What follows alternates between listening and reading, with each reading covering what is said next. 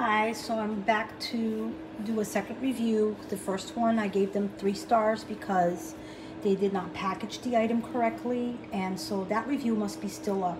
This is a second review to let everyone know that even though they didn't package it correctly, there was no foam in it to protect it, nothing was broken. And by the way, I only paid 20 bucks for this. I think 21 and change perhaps with the tax. Because it was a used one. Apparently somebody might have sent it back or whatever it may be. It only had a couple of scuffs that are like silverish on the inside of this ceramic plate there, or stone plate rather. So, but it works beautifully.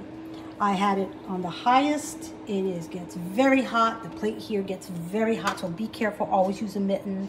I had a more expensive one before, and it had a kind of a mechanism that kind of closed in on both, where you never had to touch the hot plate. But this one you have to wear mittens, so no big deal. Everything works on it. Just to give you an idea that this part here is very thin.